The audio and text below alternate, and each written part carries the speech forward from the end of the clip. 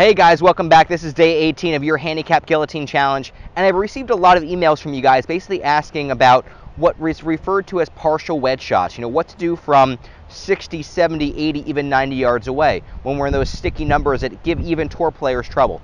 So we're going to break those shots down for you to give you the ability to hit, really every yardage around the green, whether you are 10, 20, 30, 50, 70, or even 90 yards away.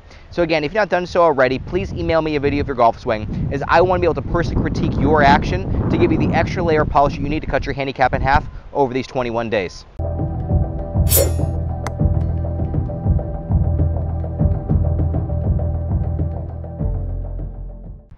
So one of the shots that give tour players trouble all the time is their wedge play from 60 to 90 yards. A lot of them don't know quite how to hit the shots appropriately, therefore they lose spin, they lose control, and they simply don't even want to lay up to those numbers. And so what we're going to do is we're going to add a lot more depth to a short game arsenal to give you the easiest technique to control your distance from 60, 70, 80, even 90 yards away.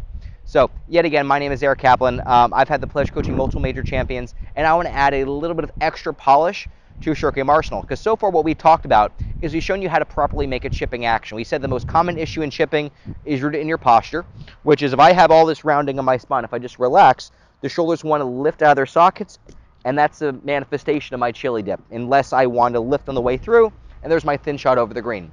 So we said in your short game, posture is really important. So standing up straight, shoulder blades slightly engaged, hinging your thighs back, spine's in a much more neutral position that allows for you to rotate.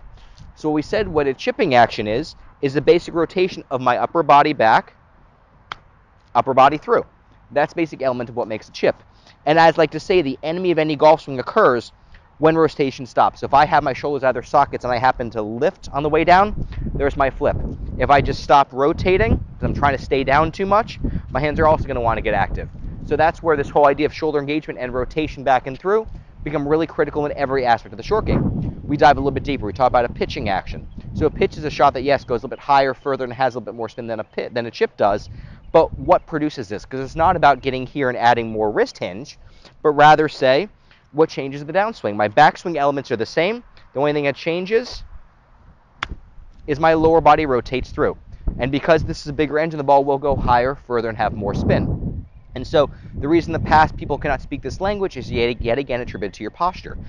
For as long as your weight was over the balls of your feet when you play golf, the lower body's in a position that does not allow you to rotate. And from here, you come up and out of your posture, your hands would have to extend.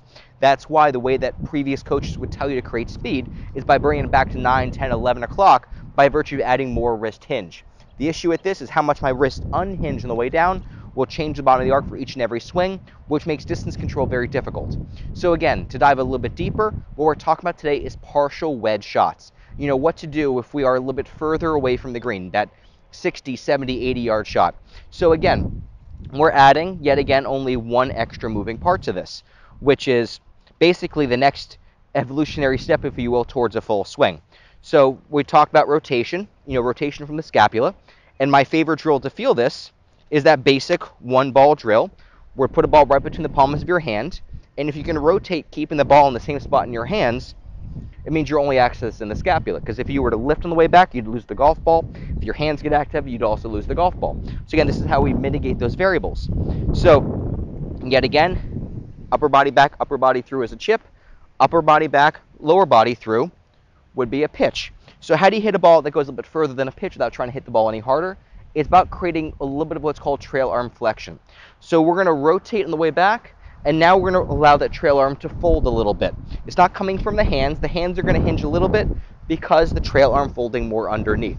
So to have you feel this a little bit more, hinge your right elbow, put the left hand on the club, and rotate.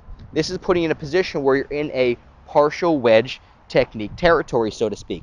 So what we're going to have you do is you're going to bring it back with the rotation and also allowing that right arm to hinge a little bit more.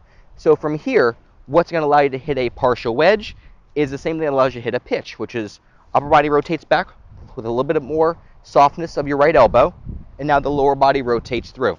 And again, the enemy of any golf swing occurs when rotation stops, which is exactly why we're going to have you go ahead and hit that partial wedge. So with my lob wedge, I find a shot that goes roughly about 40 yards. So to do that again,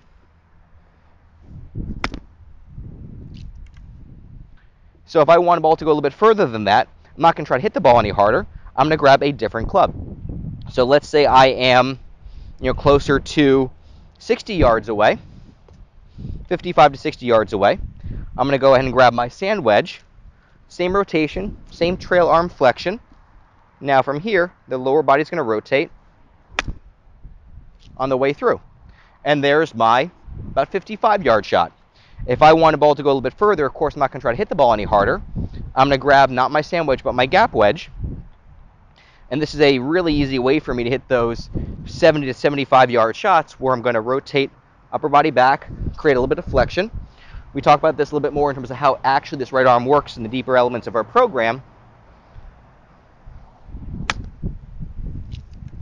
And there's my 70-yard shot or so. And if I want to work on hitting kind of that 90-yard shot, some people consider it to be a little bit more of a knockdown, I can grab my pitching wedge, hinge into posture, shoulder slightly engaged, rotation with trail arm flexion, and then my lower body is what rotates through.